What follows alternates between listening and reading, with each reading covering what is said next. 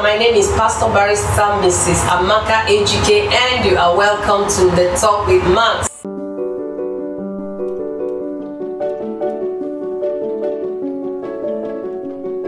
Today, I want to really appreciate you for viewing my videos, for watching my videos. I want to really thank you for that. Today in the studio with me is a very special friend of mine. Her name is Mrs. Ngozi Nwankwo, and I am very happy to have you here in the studio with me today, Angie. Yeah, good afternoon. It's a pleasure, to be in your studio this afternoon. Thank you very much for accepting. Thank you for coming. Always. Yeah. Today, Angie, we are going to be talking about how you were able to overcome pain, how you were able to overcome adversity at a very short space of time. I know that you went through some pain, very deep pain. You had a loss. Can you please help me talk about it a bit? Anyways, see the thing about pain. Pain is just pain. And when you look at pain from the perspective of someone that is in the world, it's pain and it's pain. It's bound to keep you at a place you don't move. It's bound to, take everything off you. It's bound to get, take you to a place where you feel the world has ended. But I did something, during my period of grief. I had no other but God. I realized that. And I cling to God. And I began to pray. I prayed a lot during that period. Though I had this hope that, in the place of prayer, I would pray and things, turns around to my expectation, like have this guy back to life. So I prayed a lot, On my place of prayer, something happened. I began to hear a voice that says, come, and when I heard come, I had, expectations. So I kept going. I had dreams, and all those dreams were pointing me to come. But I didn't know God was up to something on the side, on the other side, that we don't see. I engaged in a lot of prayers, and I also cling to the Word of God. I read the Bible a lot. The Bible opened me up to a place in the scripture. I think that's Colossians 3:1 and 2, that says look up to things that is up, that is hither, and not things here. If I'm resurrected with Christ, at the place of salvation, new birth, then I should be looking at the place where Christ is seated and not here, right here, where this whole thing is. So each time I look up, I got what I called godly distraction. I was distracted from my pain. I was distracted from the incidents, from reality. I cling more to God. I cling more to the cross. I will pray and I will cry and I will just lay my pain down on the cross and I'll say, Jesus, take this pain. Jesus, take this pain. I kept doing that, and I got to a point where I felt a supernatural empowerment, to get a supernatural empowerment that helped me, I won't say, will I say cope? At that point, I wasn't coping. I was healing. I got some spiritual empowerment, that healed me, from my pain. Because this young man here was a sweetheart. We were quite close. We bonded from the time we were kids. So it was like a part of me leaving me, and I was not informed. And there's this saying that said that we are not mates with God. I also realized that I'm not mates with God, that God didn't have to take excuse from me to do what he had to do. Yeah, exactly. You understand? I even got to a point where I feel, does it mean I'm proud? I'm now feeling I'm a child of anybody that says, when they will say burial, I say, which burial? It's not happening. God needs to talk to me. I was joking, and in fact, it took me back to the scriptures, and it also took me to a place in Chronicles that said that we are all pilgrims, we are sojourners, on the earth, and our fathers were tenants. And I remember my father is no more. So a tenant and now he's no more. And the same teacher said, life is a shadow. That was where I said, God, I've been goofing actually. This life isn't my life. It wasn't even Ifeanyi's life. You know, it was yours. It could leave at any time. But just give me the grace, you know, give me the grace to embrace it.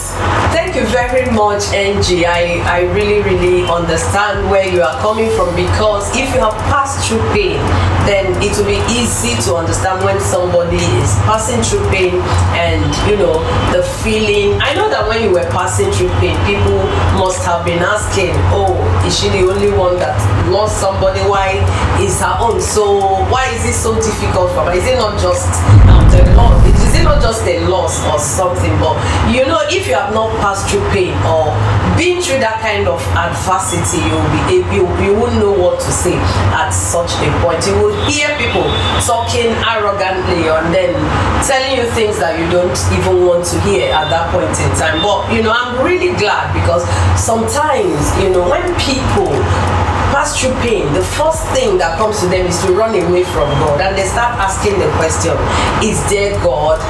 Where is my God? And all that. And most of the time they will they turn their backs to God. So I'm really thankful to God that you turn to God, you ran to him in your time of adversity. So I would like to know what encouraged you. What was the main thing that brought the encouragement? What did you see in God that made you know that he is the only one that can help me in this matter?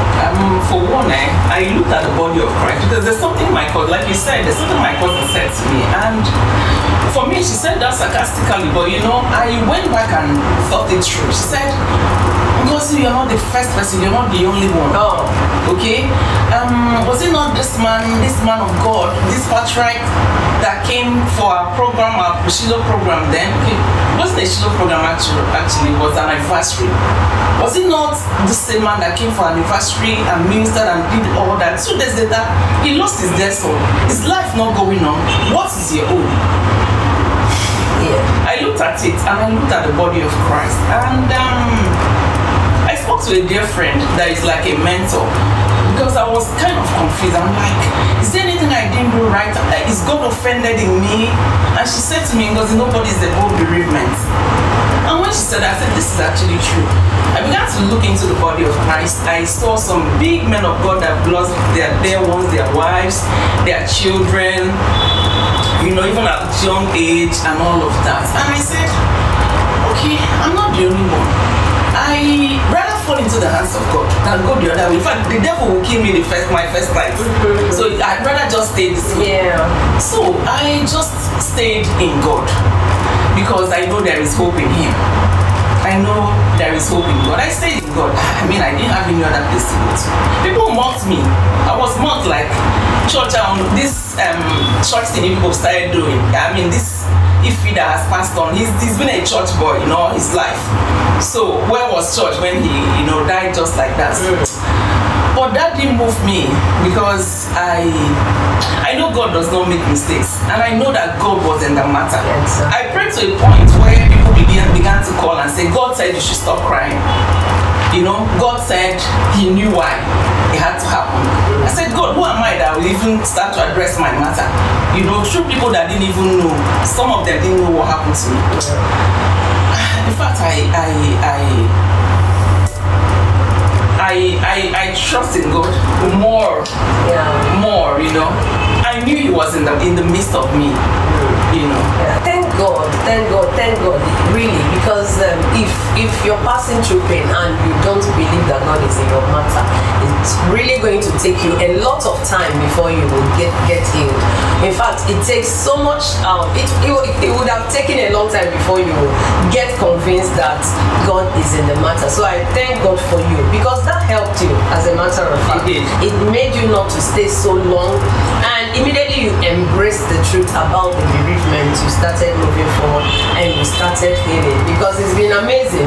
When I look at you and then I remember the days when it was ongoing, I am really, really, really amazed. I was wondering that how were you going to come out of this, being that you were so close with him and all that. So, but I really, really thank God. It means the word of God us. And we have this consolation in His word. And also, I believe that the Holy Spirit was there also to help you.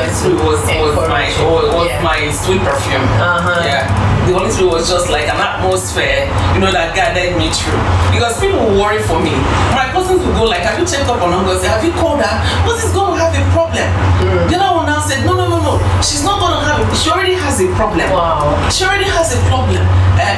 She's going the other way. She's going down. In fact, this is my mentor. The day she saw me, my mother in the Lord, and she was like, no. She's a counselor by profession, apart aside being a woman of God. She says, no, you're getting it all wrong. If you go this way, I don't know where I'm going to pick you. And another thing that worked for me was the words of this young man. We're quite close. This is my younger brother. And we talk about a whole lot of things. I remember each time I have issues, he will call me and say, sister, you know what? Don't get depressed. Depression, that's a dark place. Yeah. Jesus is not there. So, and I will tell myself, if I am here, I won't find Jesus. And this young man usually will tell me, sister, you don't go there no matter what. Guide your peace, you don't go there. So those are the things that actually helps me too. Each time I remember that, I will say, God, Holy Spirit, help me. I don't want to be here. I don't want to be in the dark place. I want to be in the place where I find Jesus. And of course, my mother, Christian, she helps me too. Sometimes she will pray, she will scold, she will counsel me. Some really tough counseling. She'll say, you have to move on. You have to move on, because you have to move on. You can't stay here. Face this reality. It is real. He's not going to come back. Stop praying for him to come back. Then I will get offended in her. Yeah. We're all human. Naturally. You wouldn't know at that time that she was helping you. She was helping me. Yes, all those words. Yeah. So thank God, thanks to the Lord for surrounding us with people who are positive and people who are helpful with their words at the time. That's really a blessing, because if you're grieving and you don't have the right people around you, you are in trouble. What helps is what you hear. At such a period, you have many people come to you, and most of the time the things they say, they enter into, and they're into you, and they're the things you remember. So it's really a blessing to have somebody who speaks positively into you, who calls you out of your place of depression, your place of grief, and from that depth. Because honestly, if you are grieving and you are in pain, you are having troubles and all that, you have lost someone, if you are left alone at that time, the person would drift into depression, and that's really a dark place, like your brother said before he was alive, as if he knew, he already prepared your mind. So bless his soul wherever he is. Thank you very much for watching my video today. Thank you very much, my dear friend. It was very nice having you in the studio with me today. Thank you. I really do appreciate it. Please, if you have not subscribed to my channel, do well to subscribe. Also, click on the bell button if you have not done so, and leave some comments in the comment section. I will see you in my next video when we continue on the topic. Thank you very much.